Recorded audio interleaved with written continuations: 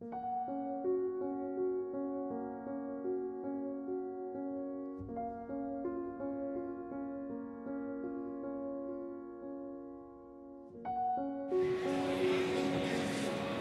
afternoon, everyone.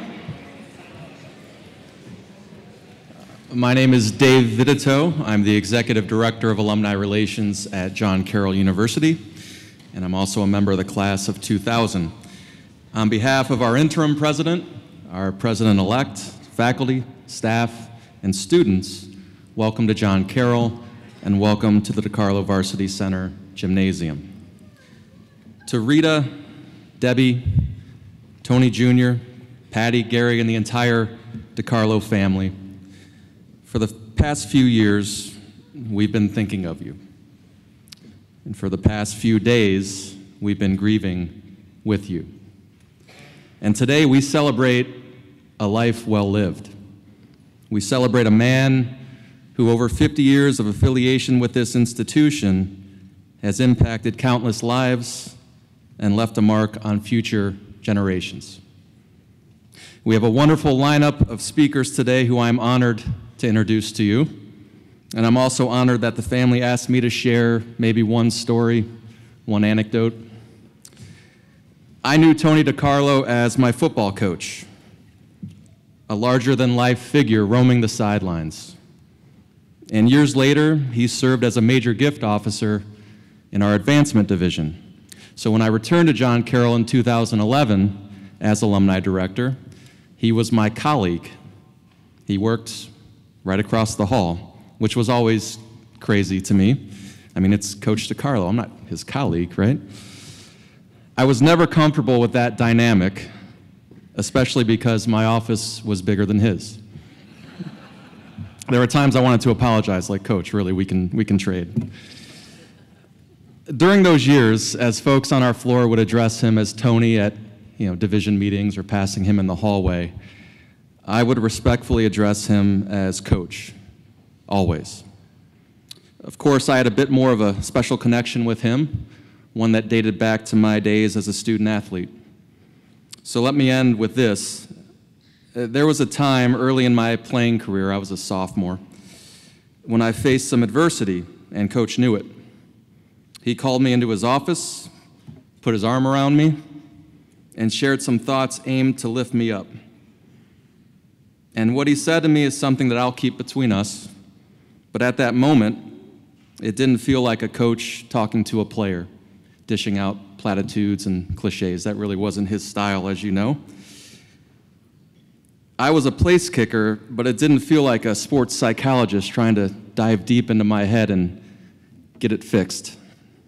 No, it felt more like a father talking to a son, a grandpa talking to a grandson. I would leave that meeting and go on to reach heights I never thought I was capable of on the football field and beyond.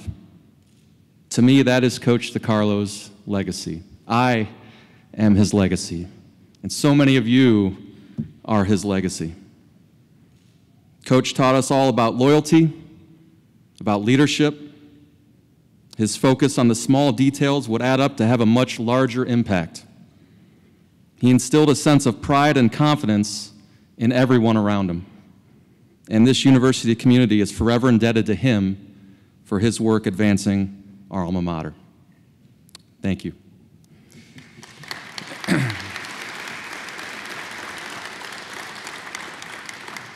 It is now my honor to call to the stage our first speaker, a four-year letter winner, All-American and member of the 1974-75 National Championship Wrestling Team, the only national title in John Carroll history. The banner still hangs in the back. Please welcome Kevin Hinkle from the class of 1977.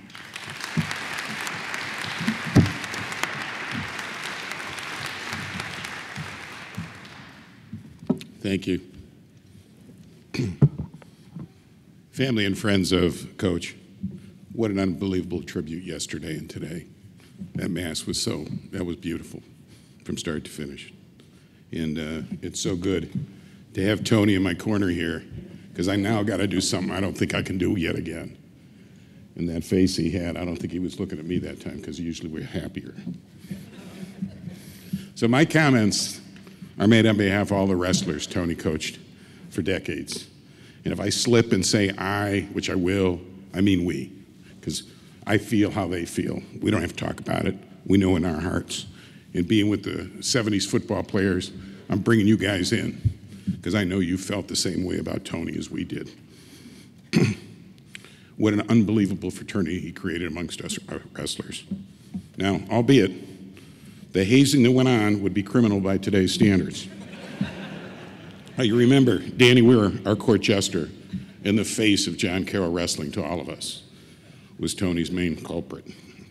And if Tony was the king, Danny was the prince and the court jester. And we're also sorry Danny can't be with us today. They had such a special friendship, and they always will.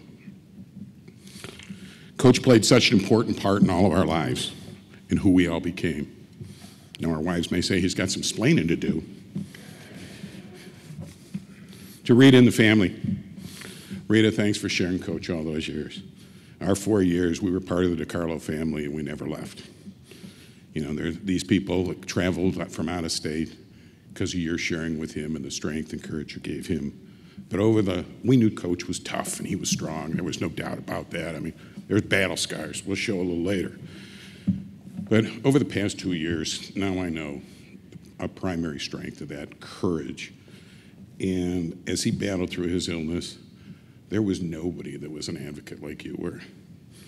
That was where that toughness and strength came from. So on behalf of the wrestlers, we're not blaming you for how hard some of those practices were. And to Debbie, Patty, and Tony, thanks so much for sharing your dad when you were young children. Now I'm sure as he came home to those late dinners in a bad mood because there were guys not working very hard or other guys screwing around, I want you to know that bothered me too. And there's some names I'm prepared to share later. Now, living in Cleveland all these years, guys that come up to me and say, you were at Carroll? Was Tony a good coach? You know, I knew he won a national championship, and he had a bunch of national champs and a bunch of All-Americans, but was it the talent, or was he a good coach? I just smirk, get up, take my jacket off, stand in front, made this an All-American.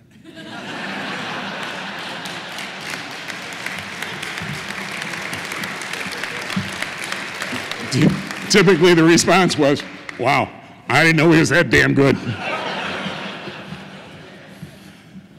But what Tony did is Tony revealed talents. And one of the early 70s wrestling team gave him this picture of them on the beach in Florida, and they wrote a note on it that I saw that in 1973, and it still sticks in my mind. And what it said, it says, thanks, Coach DeCarlo, for sharing your talents with us to reveal to us our own talents. Like all of you out there, that's what Tony did. That was his business. Whether it was home, the wrestling room, the football field, the tennis courts, we all met Tony when we were 18-year-old boys and left as 22-year-old men.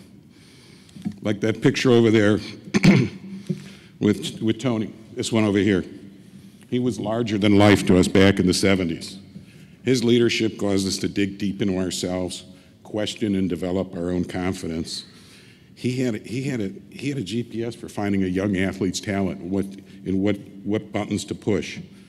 Coach took you as he found you, and he left you better than you were before. And how did he do that? I think how he did it is he so truly believed in his athletes. And think about it, you go through life. Who really believes in you? Your parents? Your teachers? What gifts teachers are? Some coaches, but not all coaches. Maybe your children. My children believed in me.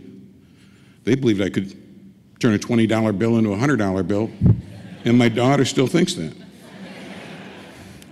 But Coach could make a wrestler believe in himself that even the most confident guys couldn't believe they could do. He would schedule these Division I schools that were wrestling powerhouses with scholarship kids, and he'd go and he'd convince us we could go out there and compete and we could win. Now, some of our guys had that kind of talent. Now, not me, and some of you other guys didn't either, by the way. But we'd go out, and we did. And if we didn't, we sure competed. and talked about, Tony, in his beautiful eulogy, talked about Coach's life work and his legacy. And I was at a wedding a few years ago, and two brothers were toasting the third brother in a best man speech. And my friend standing there said to his wife, with a tear in her eye, "That's our life's work." And they were so proud, as they should be. And certainly Coach's life's work is, together with Rita's, his family, and the 100 of us athletes that he coached and others he affected as an athletic director.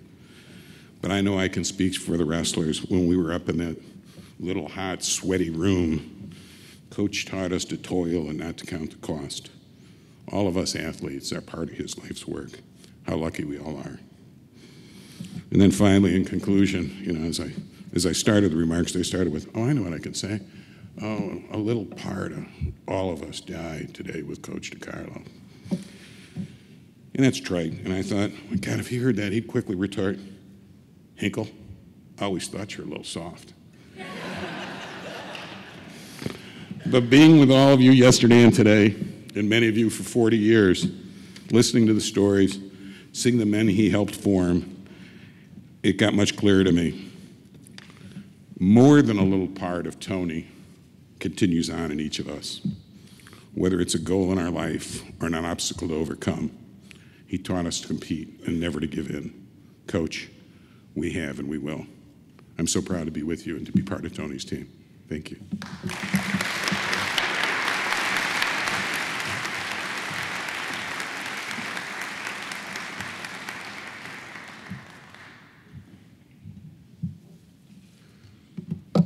Thanks, Kevin.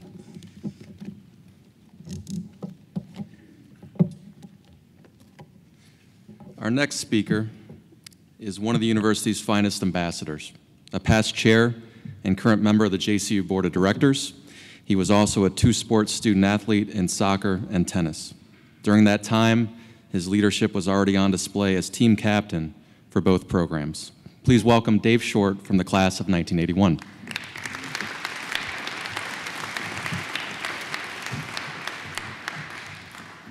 Thank you, Dave. I met Tony DeCarlo in 1977, and for the next 41 years, we stayed in touch. And we stayed in touch because that's one of the things Tony did so well, is stay in touch with people. So in my attempt to, and it is only an attempt to try to honor Tony, I've organized my thoughts into three parts. I want to talk about Tony as a tennis coach. I'm going to tell you a story, and then I want to talk more broadly about his impact on John Carroll. So Tony as a tennis coach, I'm sure a lot of you have to be thinking, did he really coach tennis?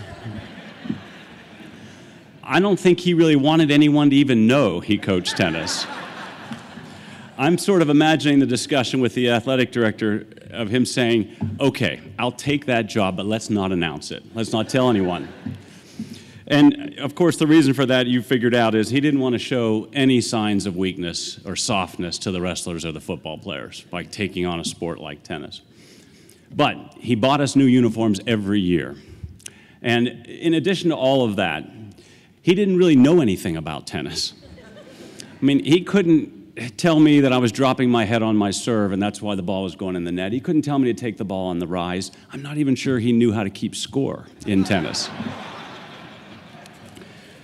But he did buy us those new uniforms every year. And they weren't just uniforms. They were shirts, shorts, socks, shoes, warm-ups, and the warm-ups had our names on them. And we looked and felt better than any other tennis team in the President's Athletic Conference when we walked on that court, and that attention to detail mattered to Tony. He knew how to prepare. He knew how to cause you to work hard. He knew how to get individuals to reach deep and why that was important. He knew how to inspire athletes. He knew how to compete. He knew how to win. And one of the reasons he knew how to win is because he knew what winning looked like. And more importantly, he knew what winning felt like, and he could translate that to us clearly. He knew how to inspire us to be classy, collegiate athletes on and off the court, on and off the mat, on and off the field. So he may not have known much about tennis, but he was an outstanding tennis coach. So the story that I want to tell you about, first of all, I want to tell you that we did see a different side of Tony, because Wrestling season was over, it was springtime, the winter was over, and so I think from our point of view as tennis players, we saw a calmer, a more relaxed, a more reflective, and perhaps an even more philosophical Tony DeCarlo. He asked us a lot of questions. He wanted to get to know us on our terms, and that's how I first met Tony DeCarlo. And so one of my early and very clear memories of Tony was how he always brought you, Rita, into the conversation. He frequently and consistently talked about how you played an important role in everything he did in life, to include being a coach. And so I remember when we went to the DeCarlo house for our first team dinner that Rita cooked, I remember really looking forward to meeting Rita, because the John Carroll giant had an even bigger giant back at his house.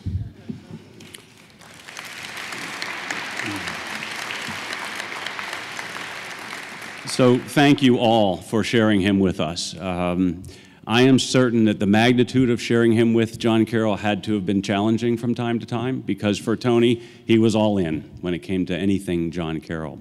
So the story I want to share with you is really just a fun memory of mine, but it's a story with a purpose because it reveals some insights as to how Tony operated. We had an away match at Bethany College on a Friday, and I remember I was in the Rat Bar on Thursday night, the night before, and 3 of my friends decided they were going to go to Slippery Rock for the weekend. They didn't have a car, so they were going to hitchhike. So the 4 of us walked out of the bar at about 10 o'clock on a Thursday night. I was going to my room to go to sleep, because that's what Coach would have expected from us.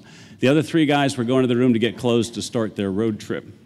And so the next morning, we ended up pushing off and took off in an absolute downpour in a van. In fact, it was in Tony's van. And just as a quick aside to that, we drove in Coach's van. It wasn't a John Carroll van. Now remember, Tony and Rita have 3 kids. They bought a 12-passenger van as their family car. I often wondered how that worked out for you, Tony Jr. You know, you finally turned 16, you go on your first date, and you pick her up in a 12-passenger powder blue van. I'm imagining you didn't have a lot of second dates. So we get in the van, it's pouring down rain, we're driving down 271. I remember sitting in the passenger seat next to Coach, and I saw them first, the 3 hitchhikers. And they weren't hitchhiking at the time because it's pouring down rain, they were under an overpass, trying to stay warm and dry. And I knew we were getting on 480 and they were going south on 271, so there was nothing we could do for them. And I was just sort of hoping Coach wasn't going to recognize them when we got up close to them. And of course, when we got close, all 3 of them had their Ikai coats on, which is the fraternity I was in. And he turned to me and he said, "David, weren't those your friends we just passed? And what the hell were they doing?" And I said, "Yeah, Coach, those are my friends. I'm pretty sure they're hitchhiking to Slippery Rock." And he just shook his head and chuckled like he did and drove on down the road. We got to Twinsburg, and he decided he needed to contact the Bethany coach to see what their weather was like. So we pulled off, he found a payphone, called that coach, came back in the van, said, "They have the same weather. We're canceling this match. We'll reschedule it. We're going back to campus." So, of course, I'm thinking, oh, maybe Coach will let me off the van and I can go with my friends. And so I asked him with a great deal of hesitation and fear, because you never knew how Tony was going to react to that kind of a thing. And to my surprise, he said yes. And he literally dropped me off on the side of 271 in a sideways rain. I mean, imagine doing that today. But even imagine doing it then. How many coaches would have done it? But Tony did it. And Tony did it because he didn't really follow many of the rules. And I say that as a huge compliment. He didn't follow all the rules because he had a much deeper way of living his life. He had a much richer set of standards that he lived by rather than just a rule book. And Tony relied on his instincts, his experience, his common sense, his view of right and wrong, his standard of fairness to make his decisions. And it takes a very strong person of character to live their own convictions the way he did. And to me, that was really one of his greatest attributes, was his strength of character. And the lesson in all of that for me was it's okay to take some risks, and it's okay to trust someone when there's risks inherent. And clearly there were risks inherent, leaving me on the side of 271 at 9 o'clock on a Friday morning to hitchhike to Slippery Rock. But I applied that principle to my life a lot of ways. I found it particularly helpful as a parent. The letting go, the trusting that letting go was okay. I used to refer to that principle. I had a lot of Tony DeCarlo principles. I used to refer to that one as he let me off the side of the road in a rainstorm to go hitchhike to Slippery Rock principle. That's how I thought of it, but it served me well. So let me finish with some quick observations about Tony's impact on John Carroll. And his impact was profound, and that's the right word. And so I can't do this justice in 2 minutes, but it's important to note that his impact reached far beyond the athletes he coached. And I got a subtle but a powerful reminder of that last week, because I, like so many of you, sent a bunch of emails out when Tony had called and informed me of Tony Sr.'s passing. And I want to share with you 3 of the responses I got back. And these are responses from non-athletes. These were students on this campus 40 years ago who were aware of his presence, and this is how they remembered him. And the first one's just sort of cute. He said, well, he's on the same shuttle as Barbara Bush. The second one, he said, John Carroll is the place we love because of gentlemen like Tony DeCarlo. It's the place we love because of gentlemen like Tony DeCarlo. And the third one said, what a coach, what a mentor, what a man, what a general in the Jesuit army.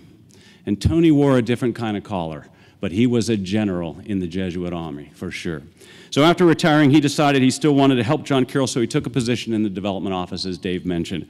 And if you go to the website today, you'll see that Tony raised in excess of $15 million to support athletic facilities across this campus. He raised an additional $4 million to support scholarships, academic scholarships. He was the vision behind Shula Stadium, and he was the unstoppable force to make sure that thing became a reality. It's now one of the nicest Division III stadiums in the country. He raised the money to bring the football team to Dublin. He was a force for making John Carroll a better place. And I believe that a school's reputation is in part a function of its successes. And one of its successes, of course, has been Tony DeCarlo. And I'm not talking about his success as a 3-sport coach or an athletic director, because I believe his greatest contribution to John Carroll University's reputation was his unbelievable and extraordinary success in generating strength of character in men and women and sending them out into the world. And I believe that will emerge as his strongest component of his legacy, is his strength of character and his ability to impart that on those of him around us. So I'll finish by just referencing the habit he was always in of buying new uniforms for his teams, because to me there are a lot of lessons in that. And so today, in large part because I think Tony would have expected it from me, I have a new uniform on. This is a new suit, a new shirt, a new tie, and new shoes that I bought on Monday. And I like to have my initials placed on the right side of my suits when I get them. But this time I asked to have Tony's initials placed in my suit. And I asked him to put it on the left side. And so today I have Anthony J. DeCarlo's initials, AJD, in this suit. And I did it on the left side because I want to be reminded every time I put this uniform on that Tony's right here in our hearts. And so our promise, it's not just from me, our promise to you, Rita, Tony, Patty, Debbie, your entire family, is that he will remain in our hearts. And our commitment to you is that we will carry on his legacy, and we are honored to do so. Thank you.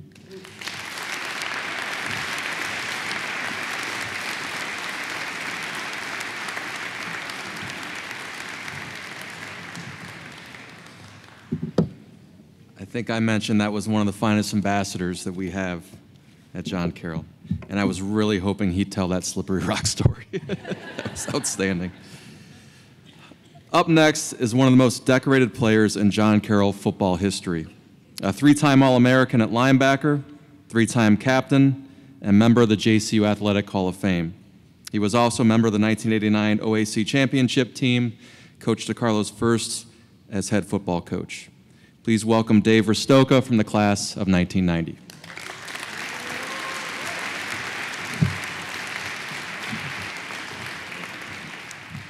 Hi, everybody.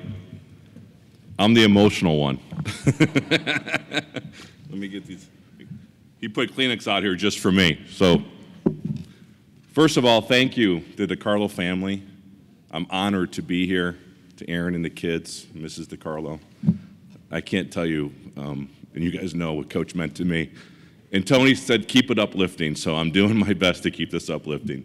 You nailed the eulogy today, too, by the way. That was awesome. It was great. He did. Didn't he do a good job? It's an amazing job. So I want to take you back to 1986. I'm a traveling, wandering soul out in the universe. I'm at Bowling Green, as many as my fraternity brothers, football brothers know my story. I'm at Kent State. I'm at Lakeland Community College. And I get home one day and my dad has an application to Lincoln Electric to be a welder. And I remember thinking to myself, do I want to be a welder? I don't want to be a welder. So my high school football coach is Kerry Volkman, who's here today. He sees me out at a local establishment, and we're having a few beers and we're talking. He's like, what's going on in your life? And I said, you know, I just left Kent State. I'm at Lakeland. I don't know what I want to do. He's like, why don't you come to John Carroll, play football again, and get a good education? And boom, a light bulb goes off in my head. So I enroll that summer at John Carroll.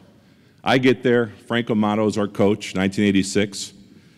I had no idea that the DeCarlo freight train was coming at me a year later. We win 2 games that year. We hear the rumors that there's going to be a coaching change. And then we hear the rumors that it's going to be Coach DeCarlo, the wrestling coach, is going to take over the football program, and he's going to be the new athletic director. Well, I saw Coach in the hallways from a distance. I never talked to him. And I remember him being just an immense figure, intimidating guy. He always was walking with some type of direction or purpose, you know. He's always intense. So he has our first meeting, and we were excited about his direction. He was very enthusiastic. He set a strong direction that we're not going to accept losing, and we're going to be champions one day. So I got elected captain in 1987. And he calls for a captain meeting. I was with Mike McGarry in his office. Well, being 19, 20 years old, remember I talked about that wandering soul. I am in the weight room. The meeting's at 2 o'clock in his office. It's 10 after 2. And one of my friends says, don't you have a meeting with Coach? I'm like, oh my gosh. So I run up to his office. I sit down. He nods, looks at me, goes on with his story, his agenda for that meeting. And afterwards, he says, okay, that's all I have to say, and we're going to be ready to leave. I get up to go. He said, no, David, why don't you stay back, and I want to talk to you.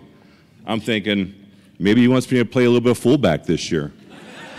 Maybe, no idea what I was getting into.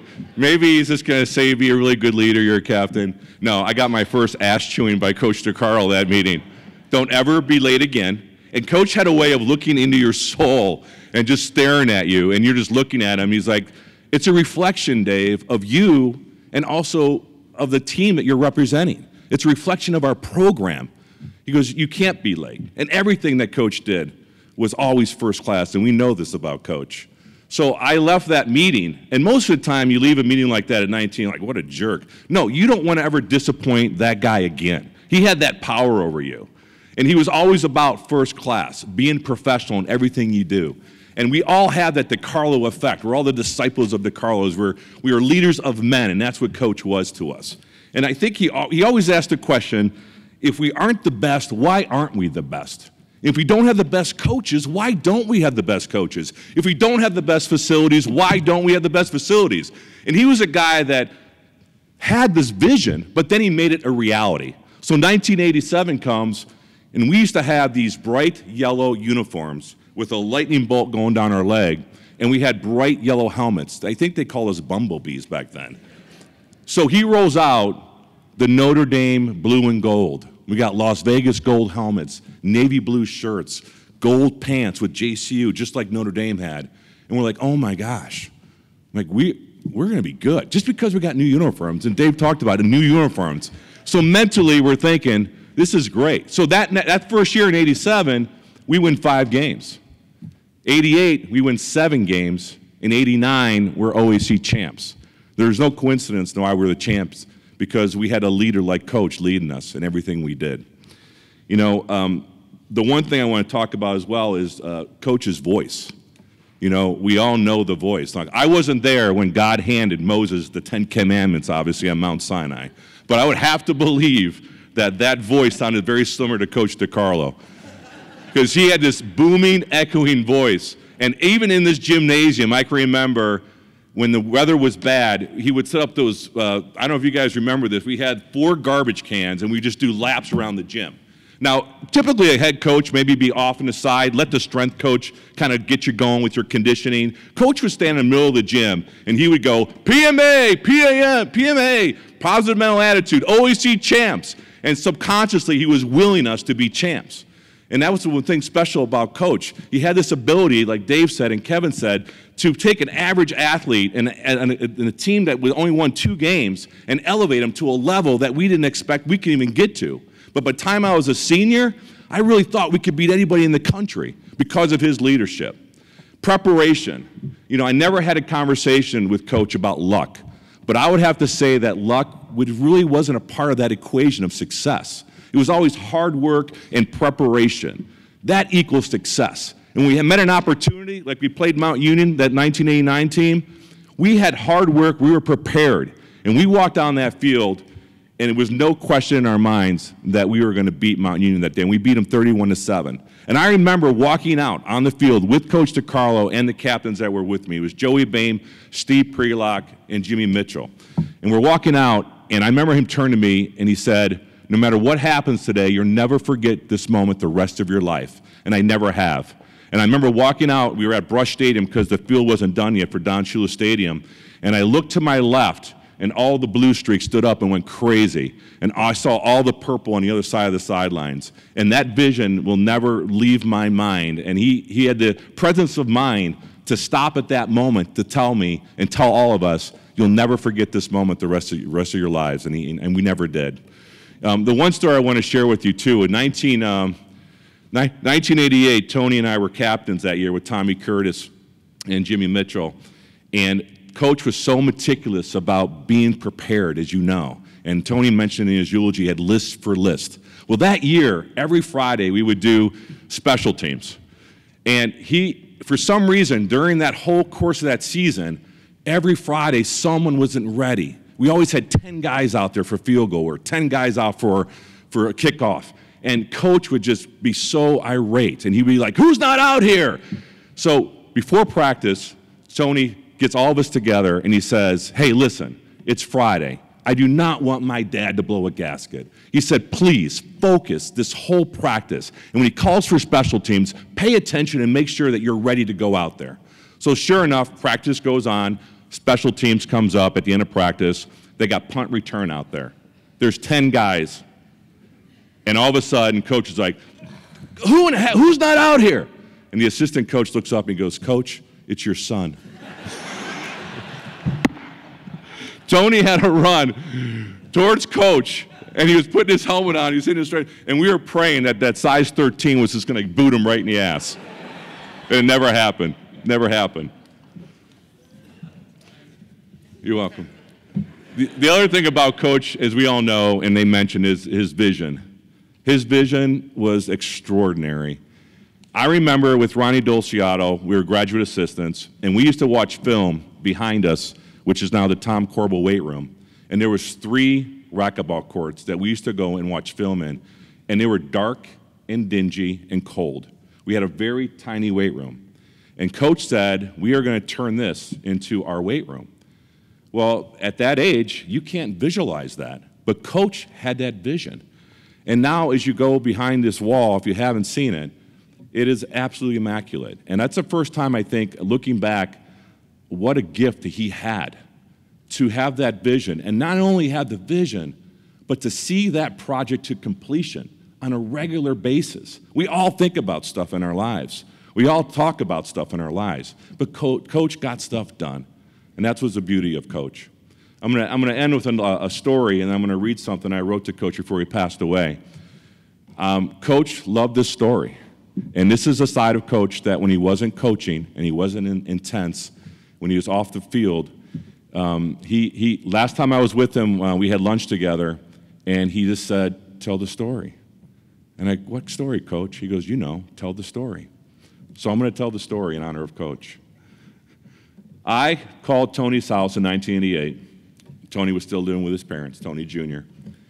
And Coach picked up the phone. And I was a big prankster, and I still am this today. And I remember saying, yeah, hi, this is Bob Murphy from the East Ohio Gas Company. And he goes, oh, really? I go, yeah, we have a gas leak in your neighborhood, and we want to make sure that you don't smell any gas in your home. And Coach is like, wait a minute. And he's got that big Italian nose. He's just, you can hear him over the phone. And he goes, no, I don't smell any gas. I go, it's not in any other room in the house? She's like, hold on a second. Hey, Rita, do you smell any gas? And she's like, gas? He's like, yeah, there's a gas leak in the neighborhood. And she's like, no, I don't smell any gas. And I said, well, gas has a tendency to rise. So if you get a chair, you could put your nose as close to the ceiling as you can. I go, tell me if you could smell it. And I hear some ruffling going on, and I don't know if he's getting Tony to get up on a chair, but all of a sudden there's just silence, and it's quiet over the phone. And he goes, is this you, Stokes? And I said, yeah. He goes, you're an asshole. And he hangs up the phone on me. Thank you. Thank you.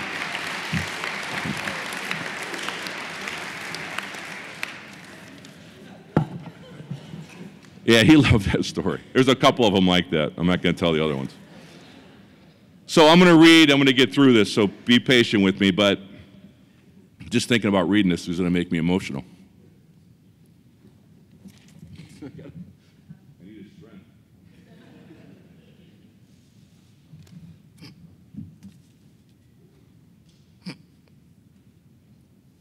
All right, I'm going to do it. I wrote this, and I think this captures, with all of us, what he meant to, when I say I, like Kevin said, we're talking about, it's we. And I think this meant, this captures everything about Coach and how he changed us into leaders of men. So it goes like this. As I lay here in my bed, I say the rosary for Coach, my coach, the man who inspired me to be a leader, to be the person I could be, to always have a positive attitude no matter how bad the circumstances, and to carry myself with class even in difficult situations. Coach, you truly changed my life in every possible way. In 1986, before you took over the program, we won 2 games. And then under your leadership, virtually with the same players, we won 5 games in 1987, 7 games in 1988, and then we won the OAC championship in 1989 with a 9-1 record. We were the first football team in JCU history to go to the NCAA playoffs, and we beat Mount Union that year 31-7. I look back at those teams and those years, and I realize that having a positive mental attitude and a strong belief in ourselves and the guys around us is what made us better players, but more importantly, better men. You, Coach, changed our lives and how we thought about ourselves. You made us a first-class program with a first-class mindset. By the time I was a senior, I truly felt that no one can beat us. We fought to the end during every single game, which was a testament to your fighting spirit. I carry your life lessons with me every single day. Doing things the right way, never taking shortcuts, believing in myself and working harder than anyone else. These are the lessons that I live by, all because of your influence in my life. I'm not who I am today without you, Coach. I thank you and I love you from the bottom of my heart. We will carry on your legacy from here, Coach. Rest your mind, body, and soul. I love you and I thank you, Stokes. Thank you very much, everybody.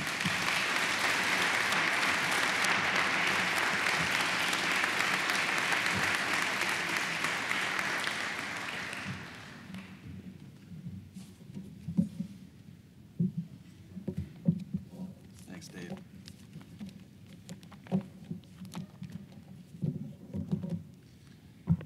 We are delighted to have our next speaker back on campus. A 4-year starter at quarterback and 2-time All-American who rewrote the John Carroll record books for passing, landing him in the JCU Athletic Hall of Fame. He was also a 2-time captain and would go on to play in the NFL for the Indianapolis Colts and the Green Bay Packers before, of course, returning to John Carroll to begin his coaching career and later on leading the Blue Streaks to the outright 2016 OAC championship. He is currently the head coach at Chattanooga. Please welcome Tom Arth from the class of 2003.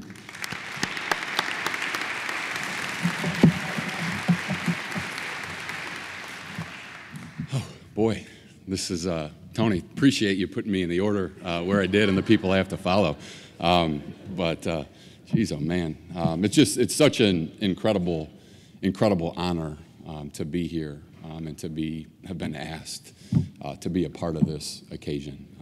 I cannot tell you what that meant to me, and to see everybody here. Thank you. Thank you for being here. And I think I have a little bit of a different perspective than our first four, including Dave, our first four speakers. I did not have the opportunity to play for Coach DeCarlo. Coach DeCarlo was the athletic director when I arrived here in John Carroll in 1999.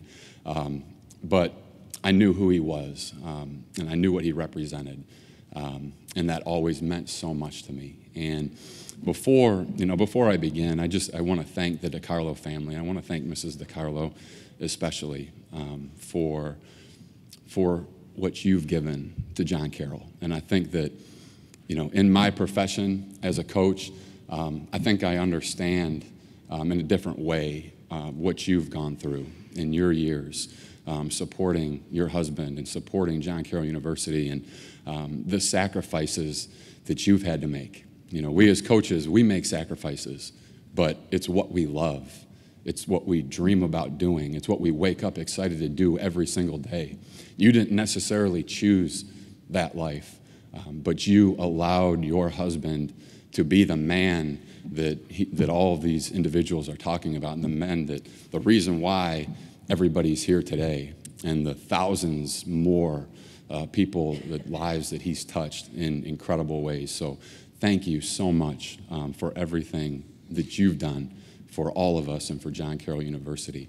And Tony, thank you as well for calling me, and and for sharing your dad, Patty and Debbie, for sharing your dad with all of us. The sacrifices that you've made, in your father's time and away from you. And he was an incredible example to me. An incredible example to me, and an incredible inspiration to me as a father as well, and how he involved you all in his career and in this university is truly inspiring. So thank you so much for having me here, for having me be a part of this. And I have to say, when Tony called me a couple weeks ago and said, that his father was, was starting, wasn't eating and things like that, and it was probably, the end was coming soon. And, he said, we'd like you to be here if you're able to be here. And, don't want to put any pressure on you, to be here. But, of course, there was no doubt that I would be here. Never a doubt in my mind that I would be here for this. But, I hung up the phone and started thinking, how am I going to, spend 5 to 10 minutes talking about, Coach DeCarlo and his life and his impact, the impact that he's made on this university, the impact that he's made on the lives of so many people, life-changing impacts that he's made. Like what are the words that are going to do that man justice? What are the words that are going to honor his family in the right way? And what are the words that, what is the message that's going to reach the student athletes that are here? That they understand what Coach DeCarlo represents, the man that he is, what he gave to this school, and that carries on, not just with us that had the opportunity to be around him, but to every generation of future John Carroll students who walk through these doors, that they know what he is. And, you go through it, and over the last, week and a half or so, I'd find myself just jotting notes down in my notebook. Just things would come into my head about, just different things that I could talk about. And we've heard so many words, so many words that represent Coach DeCarlo and that describe Coach DeCarlo, the person that he was. And I'm sure that some of the people that have worked for him might have a few other words, some descriptive words as well for Coach. But he held people to that standard. He held people to his standard, nobody else's. And that's why this place is what it is. And, going through that and thinking, words like, loyal, passionate, loving, tough, competitive, inspirational, intelligent, all these words that we've heard over and over again, when you say them individually, they don't do it justice. No matter how articulate, no matter how beautifully you package them together, they're never going to do the man justice. And, I thought about it for me, and, it really hit me as I was traveling here, and I was going back through my notes and really finalizing what I wanted to say and what I wanted to share with all of you. And it really just hit me that what Coach DeCarlo has left behind, his legacy is pride in John Carroll University. That's what he's meant to me.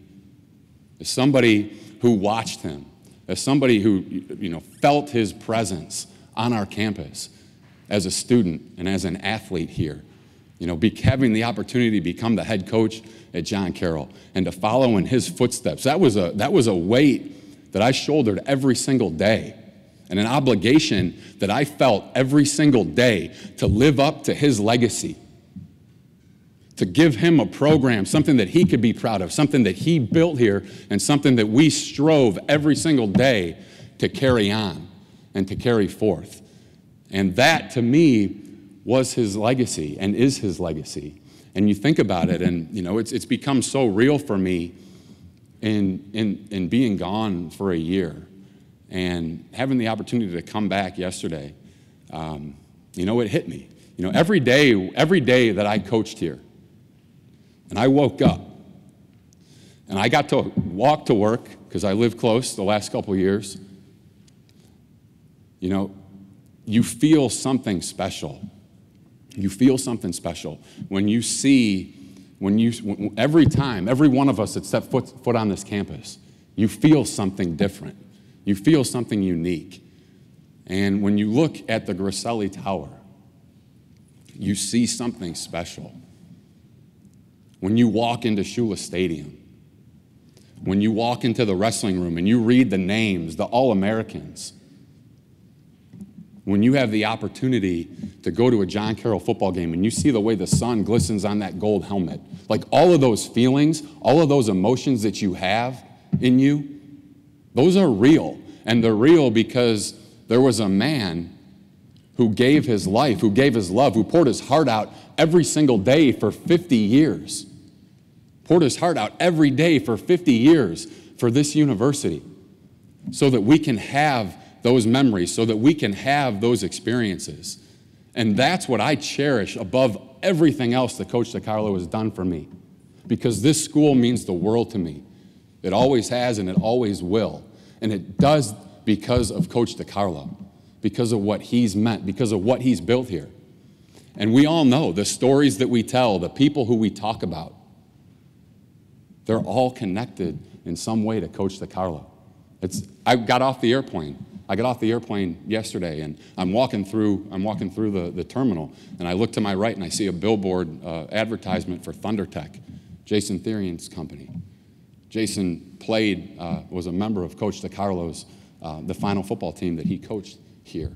And then I'm down, and I'm picking up my bags and baggage claim, and I see world headquarters of duct tape, Duck brand duct tape, and I think about the impact that Coach DeCarlo has made on that company and that organization.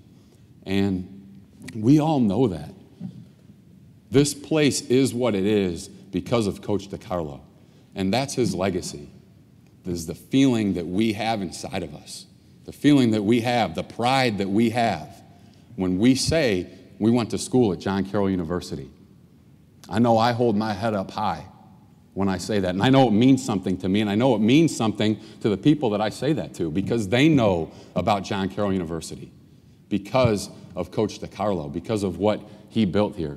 And I ask each of you that when you have those moments of pride, when you have those feelings inside of you of John Carroll University, that you think about Coach DeCarlo and you think about what he gave to this school and the legacy that he left behind. And remember him and be thankful for that most precious gift. Thank you all so much for being a part of his life, for being a part of all of our lives, and being an inspiration to all of us who have been a part of this program. And I thank you, and God bless Coach DeCarlo.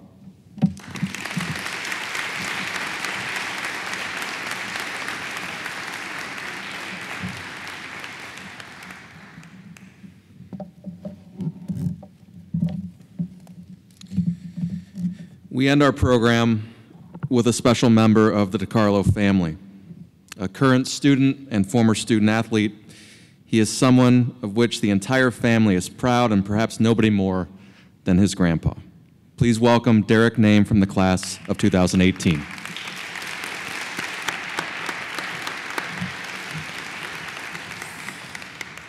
So Coach Arth complained about his spot in the order. Yeah, imagine what I'm dealing with right now. My mom cried at the first parent meeting that Coach Arth led, so that just goes to show you what the shoes I kind of got to fill.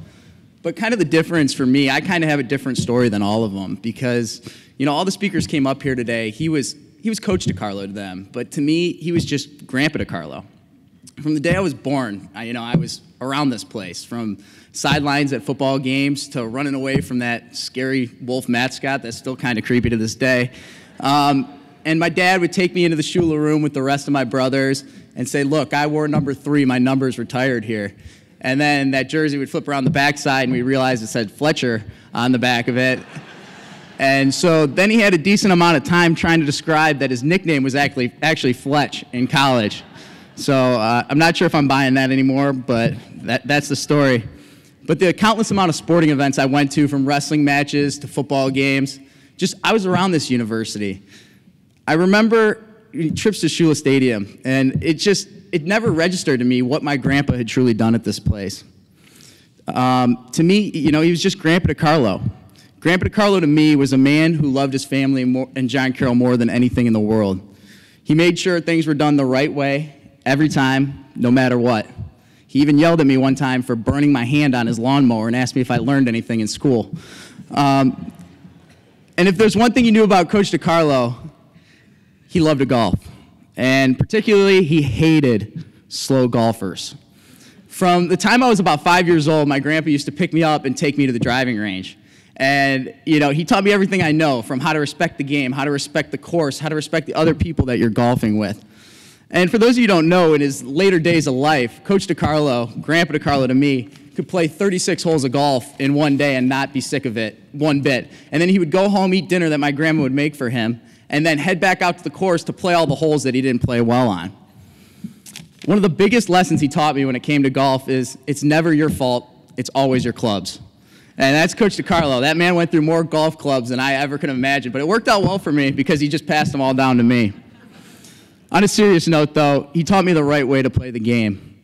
He taught me all the etiquette and about respect. That is one thing that my grandpa really taught us about. I think in all my years, I never officially beat my Grandpa DeCarlo in golf. When I was younger, he was just hands down a better golfer than me. And then as I got older, it was right around the time his memory was starting to go.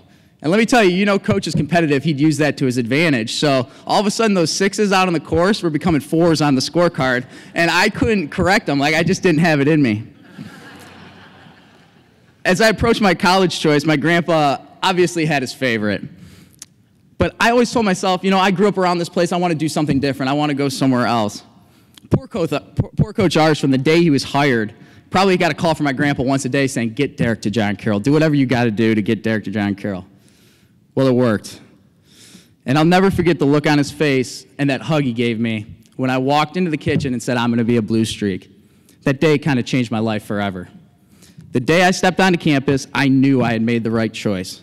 From day one, Coach Arth started speaking about the legacy that my grandpa had on this team. I have one vivid memory that kind of sticks out to me, and it was one day after practice, Grandpa came to speak in fall camp, and each player, one by one, all 150 members, personally went up to my grandpa after practice to thank him for what he did. And I remember being at the end of that line, all 150 people later, and I gave him a hug. And he looked at me and he said, I am so proud of you. There are certain things that will just stick to you for the rest of your life. And then I also remember some speeches that Coach Cochran used to give. I'm sure all you former football players out there know the Cochran speech. It talks a lot about John Carroll and what it means to be at John Carroll. Also how to dump your high school girlfriend because she's not worth your time anymore. And I would love to play for part of that speech right here for you, but let's just say it was a special locker room edition. But in this speech, he discussed what it meant to be a man of Carroll and what it means to put on that gold helmet and what that really represents. That moment for me was when it really came together of what my grandpa did. Through my time at Carroll, I've had countless alumni and faculty come up to tell me stories of what my grandpa DeCarlo did. I finally understood why Coach DeCarlo was just as great as Grandpa DeCarlo. When it came to football, I've been so blessed to have two head coaches in Coach Arth and Coach Venati who understand the meaning of being a man of Carroll. These men carried on his legacy, and I know he is so proud of both of them. Kind of a funny story. I remember one time my sophomore year, it was a JV game, and my Grandpa DeCarlo had come to it. And he came down on the field after the game, and I remember one of the players, not knowing he was my grandfather, goes, "Wow, Coach DeCarlo came to a JV football game. How cool is that?" And I remember thinking to myself, you know what? He loves John Carroll, but I don't know if he loves it that much. And let me tell you, through my time here at John Carroll, I never took for granted putting that gold helmet on one time. And what that meant for our family, but most importantly, what that meant to him. I'll never forget the first time I got to my locker, saw my jersey sitting in it with a TD patch on the chest. That was my grandpa. I've never been so proud in my entire life. I always remember how proud I was to play in that jersey with his initials. I'll never forget running out of the tunnel, and for those of you who played in the last few years, he was the last person whose hand you'd shake as you ran out in the field because he would stand there one by one shaking all of our hands.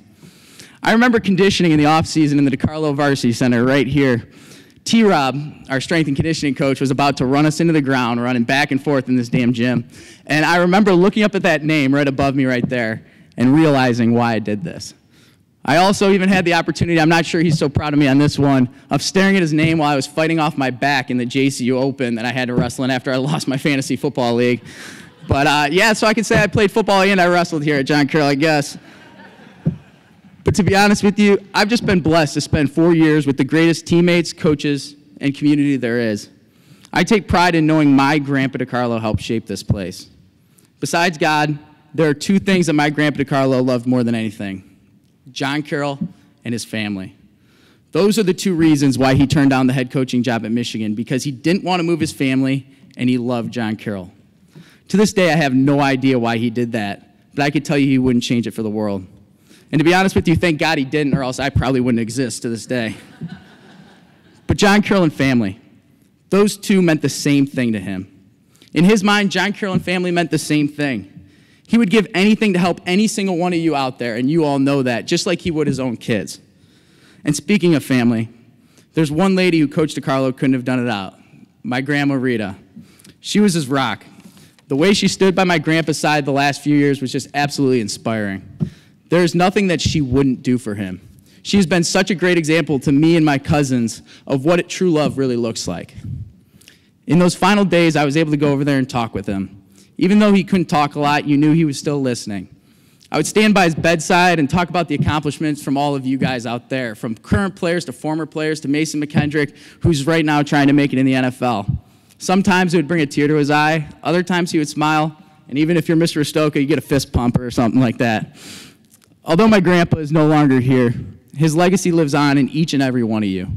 His time here after 77 years is done. But let me tell you, he touched more lives in those 77 years than we could ever dream of.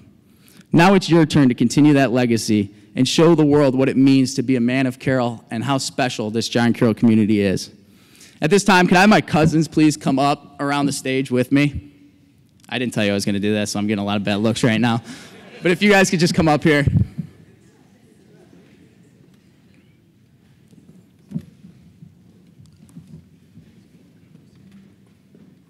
Yeah, I'm definitely getting heat for this one after this. But anyhow, no, you guys can just stay right there. But I wanted to bring that up because on behalf of the family, we cannot thank you guys enough for everything that you've done this past week. To Sue Lender, Dave Vitito, and Jane Evans, to Gene Colleran, and everyone at this university, you've seriously made these past few days special for our family. We can't thank you enough for the stories you guys have shared over the past few days, and these memories are going to stick with us for the rest of our lives. On behalf of Rita, Tony Jr., Debbie, Patty, and the rest of the family, thank you, we love you, go Blue Streaks, and onward on.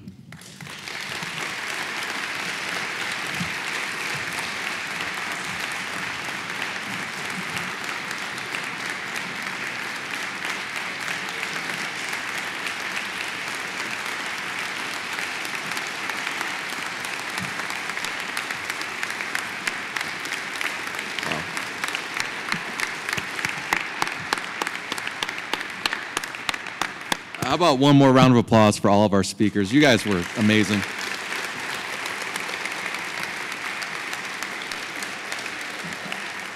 I too wanted to recognize those here on campus that helped pull this off.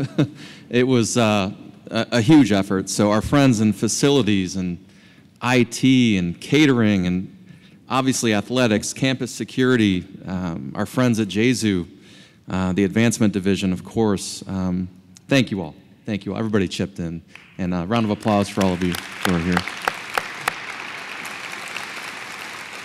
I'd like to thank our volunteers, most of whom are current members of the football and wrestling teams. Young men, please raise your hands. Incredible. Thank you all.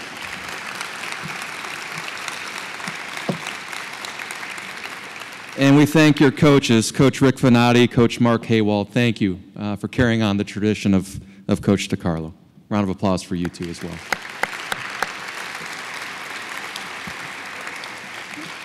All right, I'm going to do this. I'm going to ask for those who can, please stand. We're going to end in a very special way today. We will end with a tribute to Coach DeCarlo, the ultimate winner, and as the amazing nurses that cared for him will tell you, an extraordinary fighter. It seems only fitting that we join together to sing our fight song. So please pick up your programs. The lyrics are in there.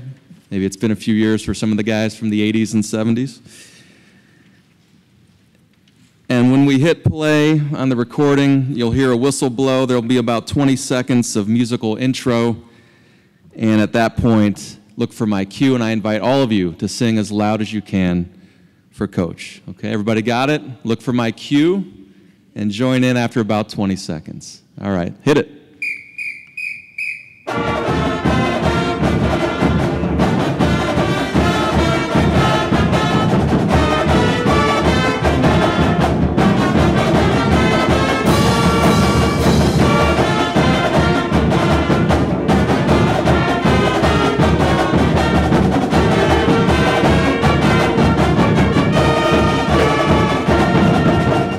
Onward on John Carroll, for we want to see you win.